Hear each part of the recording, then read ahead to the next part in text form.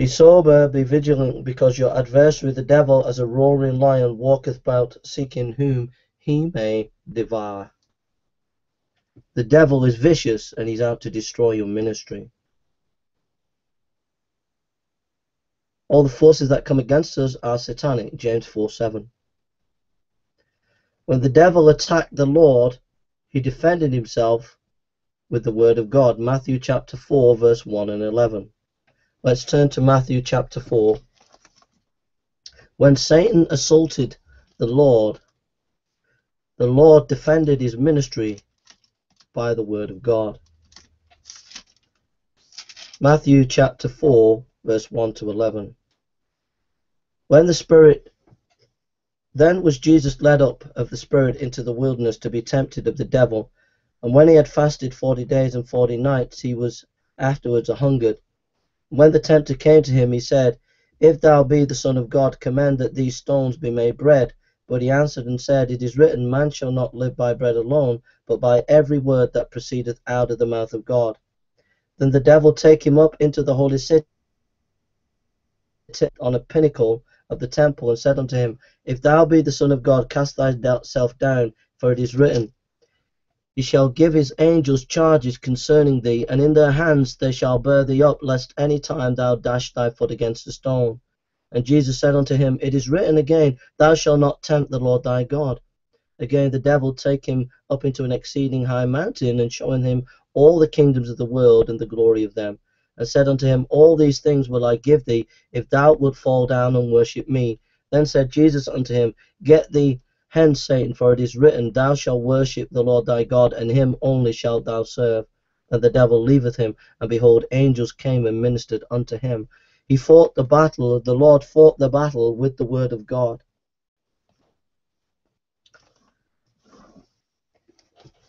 But we can't underestimate the power of the enemy.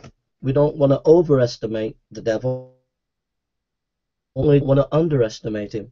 Corrie ten Boom said the first stop of the way to victory is to recognize the enemy. So how do we defeat the enemy? How do we defeat the demonic forces? Well, we've already looked at the importance of the Word of God. Let's turn to Ephesians chapter 6. And you all know this. Ephesians chapter 6. Finally, my brethren, verse 10, Be strong in the Lord and in the power of his might. Put on the whole armour of God, that you may be able to stand against the wiles of the devil. For we wrestle not against flesh and blood, but against principalities, against powers, against the rulers of the darkness of the world, against spiritual wickedness in high places. Wherein take unto you the whole armour of God, that you may be able to withstand in the evil day, and having done all to stand. Stand therefore, having your loins girt about with truth, and having on you shod with the preparation of the gospel of peace. Above all, taking the shield of faith, wherein you shall be able to quench all the fiery darts of the wicked. And take the helmet of salvation and the sword of the Spirit, which is the word of God, praying always with all prayer and supplication in the Spirit, watching therein with all perseverance and supplication for all the saints. Put on the whole armour of God. Did you notice there is no retreat? When a Roman soldier had a shield and had a sword, they were not going to retreat, they were going to advance. The armor of God is given to you for you to advance and take enemy ground. But you have to do it on the basis of God's resources. You can't do it as a minister in your own resources. You can't do it purely on apologetics, purely on your intellect, purely on your know-how. You need the spiritual wisdom and spiritual equipment of God. Now, I know you know this. We can do things in the flesh and not do them in the ministry of the word and how God wants us to do it. If you have failed, welcome to the club. If we turn to Romans chapter 13, verse 12 to 14.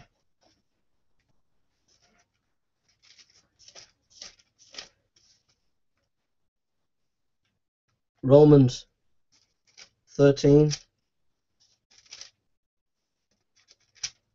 Romans 13, 12 to 14.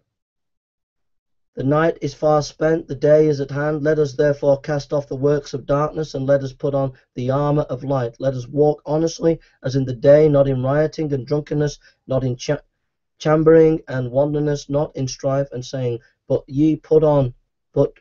put ye on the Lord Jesus, and make no provision for the flesh to fulfill the lust thereof. Let us put on Christ. We need the belt of truth.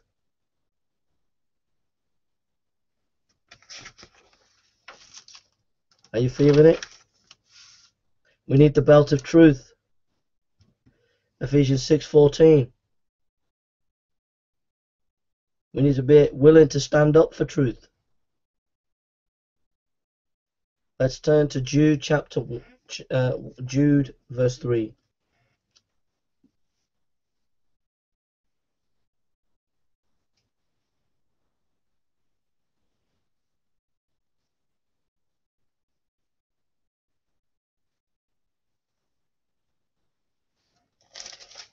Jude verse 3. Beloved, when I give all diligence to write unto you of the common salvation, it was needful for me to write unto you and exhort you that you should once delivered for the saints. We contend for truth. We fit ourselves with the gospel of peace, Ephesians 6:19. We have faith, the shield of faith. We need faith in the ministry. Hebrews chapter 11, verse 1 to 7. If we don't have faith, we're going to sink. If we don't have faith, we're going to fall. If we don't have faith, we're going to be discouraged. We need faith. Faith to believe God is with us. Faith to believe God will give us strength. Faith to believe God will vanquish our enemies. Faith. We need faith. We need faith. Hebrews 11:7. Now faith is the substance of things hoped for, the evidence of the things not seen. For by it elders obtained a good report. Through faith by the word of God, so that things which are seen were not made of things which do appear. By faith Abel appeared unto God a more excellent sacrifice than Cain, by which he obtained a witness that he was righteous, God testifying of his gifts, by it being dead yet speaketh. Yeah, the whole chapter of 11 of Hebrews is by faith. Faith as a mustard seed can do great things. Matthew 17:20.